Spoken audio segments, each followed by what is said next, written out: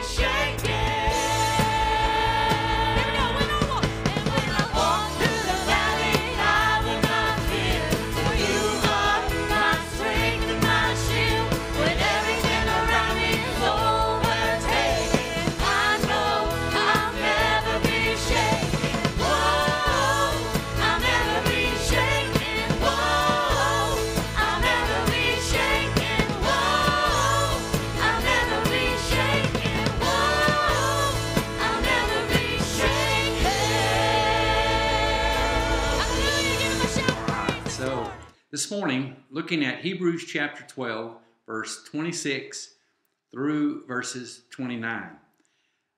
Be careful that you do not refuse to listen to the one who is speaking. For if the people of Israel did not escape when they refused to listen to Moses, the earthly messenger, we will certainly not escape if we reject the one who speaks to us from heaven.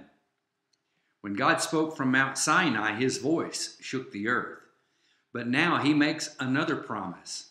Once again, I will shake not only the earth, but the heavens also. This means all of creation will be shaken and removed so that only unshakable things will remain.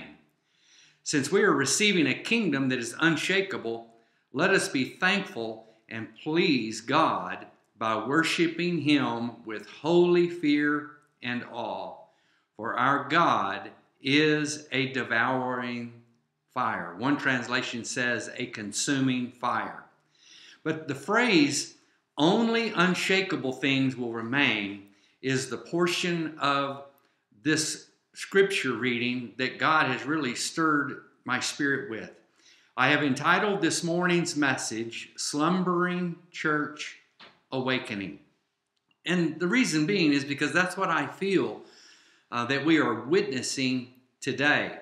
It is as if this pandemic has sort of stirred the church, shaken, if you will, the church, a slumbering church.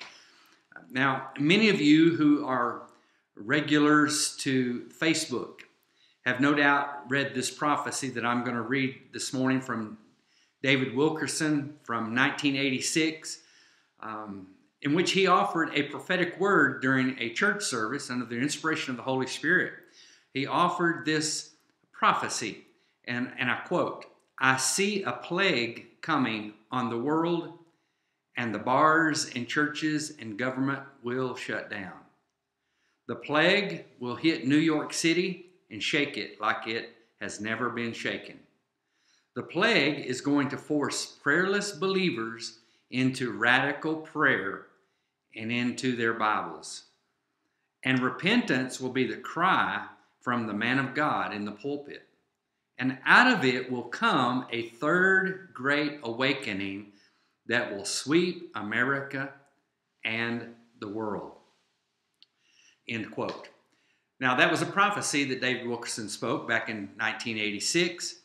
Now, here we are 34 years later, and we have truly witnessed a shaking that has, as was prophesied. We have witnessed timeless traditions and institutions shut down for the first time in our lifetime, just as prophesied. New York City has been hit the hardest as a result of this recent pandemic, just as was prophesied. But what about the rest of the prophecy? Will this pandemic force prayerless believers into radical prayer? Will it force them into their Bibles? Will repentance be the cry of the man of God from the pulpit?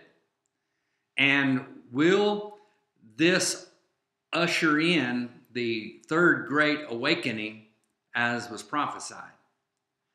I suppose time will tell, but there are some things that all of this should awaken in all of us. It could be said that all of this that we have been going through is a dress rehearsal for something more that could be coming down the road. It could be that this is just the beginning of a series of waves or birth pains, as Jesus called them, or shaking, as Haggai the prophet spoke of, as well as the Hebrew writer here in our text. It could be that it will take more than a simple virus to bring prayerless believers to radical prayer and into their Bibles. It could be that the playbook for future pandemics or disasters is being written through all of this. Regardless of what you think about the prophecy, or regardless of what you think may be coming down the road as part of a future event or future birth pain, all of this has truly been a wake-up call, in my opinion, for the slumbering church. Now, let me give you a few nuggets that the Lord really dropped into my spirit as I just listened to Him during a time of prayer a few days ago. First of all, this pandemic has awakened us to the reality of just how small our world really is. When you stop and think about it, it's hard to imagine that a little tiny virus that originated in China has spread throughout the entire globe, infecting millions of people and simultaneously shutting down the world economy. It just boggles the mind to think of how something that started on the other side of our planet has affected us in our little small rural areas. It's just hard to think about that. And to see how our world is really small helps make us realize something very important as well. This pandemic has awakened us to the reality of just how quickly life can change. It's hard to believe that just a few short months ago, the headlines were centered around the impeachment hearings, about the Super Bowl and the Tennessee Titans in the Super Bowl. It was centered around the presidential primaries. One of the headlines right before all of this hit was Nashville being hit by a series of tornadoes. And then suddenly the bottom fell out of it. Suddenly, sporting events were canceled. Major League Baseball season canceled. Basketball seasons, the March Madness canceled. We watched governors begin issuing stay-at-home orders, and here we are, 6 weeks later, trying to grasp for some sense of normality. And I would say that this event has shown us just how quickly life can change. It has certainly opened my eyes to just how quickly our world can be shaken. And it has opened my eyes, my understanding of just how quickly the events that are spoken of in Revelation chapter 6, how quickly that could affect the world that we are living in. And it has shown me just how quickly everything could be upended. The third thing is this pandemic has awakened us to the reality of how important our personal relationship with Christ really is. We've always been accustomed to being able to talk face to face with our friends. We've gotten used to, in my opinion, the high level of discipleship and biblical instruction from the spiritual leaders in our lives. And then almost overnight, we have been sequestered away into our homes. And for some, it has not been as bad as others because some of us have a network of friends and family that we can talk to. But for many others, they have no one. Unless someone calls and checks in on them, they do not have anyone to really talk to. And it's in times like this that you really learn how important your relationship with the Lord really is. Because when everything around you is shaken and nothing can be counted on except the Lord, it really shows you how important your relationship with Him is. The Scripture says He's a friend that will stick closer than a brother. It's in times like this that the communion of the Holy Spirit becomes so important in our lives. The peace of God only comes through our relationship with the Lord. True purpose, destiny, realization of what this life is really all about only comes through Jesus Christ and that relationship. And in direct relation to that, this pandemic has awakened us to the reality of just how dependent we really are on God. That dependence on God comes through trusting Him and recognizing He is the only one that we can have certainty about. The Israeli Prime Minister Benjamin Netanyahu was asked in an interview recently of what his answer was to the Israelis in regards to moving forward past this pandemic. And he said this, and I quote, "We have to deal with COVID-19 in the best way possible and trust the doctors and researchers. But that is not the first answer. The first answer is the spiritual one. We must trust in God." Rabbi Aaron Moss, the rabbi of a community in Sydney, Australia, was asked the following question in regard to all of this. And the interviewer said, "This coronavirus thing has really thrown me. I feel like I've lost all sense of certainty. No one knows what will happen next. How do we stay sane when we don't know what is lurking around the corner?" And his response was this, and I quote, "This tiny virus of 125 nanometers has sent the entire world into chaos. All of our plans are up in the air. Markets are going crazy. Entire countries shutting down, and we have no clue what the future holds. But that is always the case," he said. "We never know what the future holds. We only think we do. And we keep getting surprised when things don't pan out the way we expected." He goes on to say, we have to admit our vulnerability. He said, "Keep calm. Panic and fear are also contagious." He says, "Take every precaution as advised by health authorities. Wash your hands well. And every time you do, remember whose hands you are in." Now, when everything is stripped away, when everything has been shaken that can be shaken, and the thing that is left standing is God. And that brings me to the final thought about this pandemic. This pandemic has awakened us to the reality of just how big God really is. Our God is the creator of the universe. God has blessed us with medical, scientific breakthroughs. He has blessed us with advanced medical treatments and doctors and nurses and experts in the field of medicine. But ultimately, God is the God who is in control of the universe. God is the only one we can place our trust in. When everything that can be shaken has been shaken, the only thing that will ever be left standing is the kingdom of God. And that, the Hebrew writer said, can never be shaken. Our God is omnipotent. Our God is omnipresent. Our God is omniscient, which means He is all powerful. He is all present. He is all knowing. Isaiah 55, verse 8. I want you to hear this. This is the words of God through the prophet Isaiah. "For my thoughts are not your thoughts, neither are your ways my ways, declares the Lord. For as the heavens are higher than the earth, so are my ways higher than your ways, and my thoughts higher than your thoughts." As the song says, He is unchangeable. He is unsearchable. He is unstoppable. That's what you are, God. He is the God who spoke the universe into existence.